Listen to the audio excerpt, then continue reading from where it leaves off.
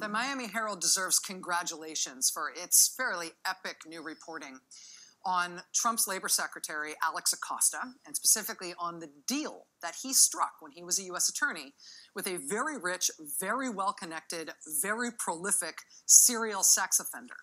Despite local police uncovering allegations of straight-up child rape and the FBI identifying dozens of victims, Alex Acosta struck a no prosecution agreement in the Jeffrey Epstein case in Florida. He struck a deal with Epstein that made Epstein immune from prosecution for federal crimes. A law professor who studies cases like this compared the arrangement to the efforts by the Catholic Church to protect abusive priests. Professor Marci Hamilton told the Miami Herald for this expose this week, quote, "The real crime with the Catholic priests was the way they covered it up and shielded the priests. The orchestration of power by men only is protected as long as everybody agrees to keep it secret. This is a story the world needs to hear." Joining us now is Professor Marci Hamilton at the University of Pennsylvania. She's a leading advocate for reforming the laws around sex crimes involving children. Professor Hamilton, thank you so much for being here. I really appreciate you coming up. Thanks for having me. So, first of all, I have to say I don't cover cases like this very often, just because we don't do a lot of crime reporting. In this case, this ends up being a crime story of national significance because it does involve a cabinet secretary, among other things. Also because of the nature of Epstein's alleged crimes. Because of that, I just want to ask you if there's anything that I explained about the story thus far that seemed wrong or that struck you as sort of not the right way to look at it. No, I think it was exactly the way to look at it, because basically this failure to protect children is a political problem across the culture. And it's just looking like it's one story now in the Trump administration. The Miami Herald, as part of their reporting, again, it's just a remarkable expose. They are describing emails that show Jeffrey Epstein, his legal team, and Alex Acosta, who was then the U.S. attorney, coordinating their efforts specifically to keep this no prosecution deal for Epstein, to keep it a secret, not only from the press, but from the victims. Can you talk a little bit about the significance of that? This is outrageous that the victims themselves were not even part of the negotiation process. The arrogance of both Epstein and Acosta in this situation is overwhelming. These women were sexually abused as children, one after the other, dozens of them. Acosta knew there were dozens of them.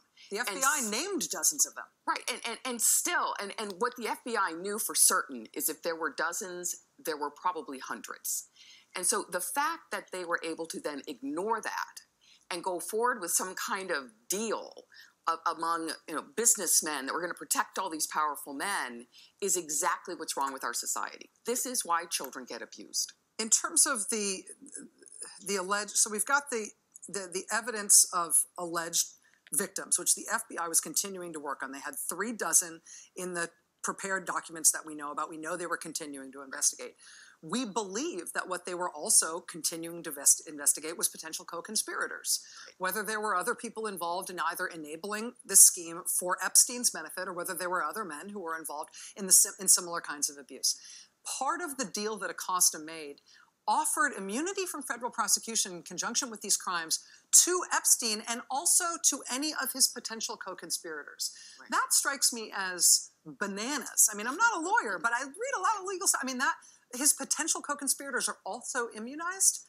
This is powerful men making sure that each of them protects their reputation, regardless of who's hurt, regardless of the dozens of children that had been sexually abused. They all knew the score. They knew he was doing it. They knew he was doing it in many locations, and they knew there were other men involved. There was no question about that. And they still quashed it. Why? Because it's about powerful men in powerful positions. It is literally no different from the Catholic Church scandal. It's just not clergy. Should the Crime Victims' Rights Act or any other federal legislation that's designed to address problems like this in the process, should this have been prevented by something like that? Oh, well, this should have been presented by just normal human decency. Fair enough. Sadly. Granted. The Victims' Rights Act certainly should have prevented them going to a deal without telling these women. If they had been told, you can be certain that at least some of them would have had lawyers who then came into the system and said, have you lost your mind? Yeah. This is not right. But instead, it all went under the radar. He was incarcerated on a work release program under the radar. This is a classic example of how our culture makes children and women's problems irrelevant while protecting men. Tomorrow, several of Epstein's victims are expected to take the stand in this case in Palm Beach County. The way you're describing this in particular makes me feel all the more strongly that this may be a very important tipping point in terms of this story, just being able to hear those women speak for themselves. I think it's important for this story. I think it's also important for all the victims in the United States to know their voice matters, and this is going to tell them that again. And even if you don't get accountability up front, you may end up getting it down the road. Marci Hamilton is a professor at the University of Pennsylvania. She's the founder and CEO of Child USA.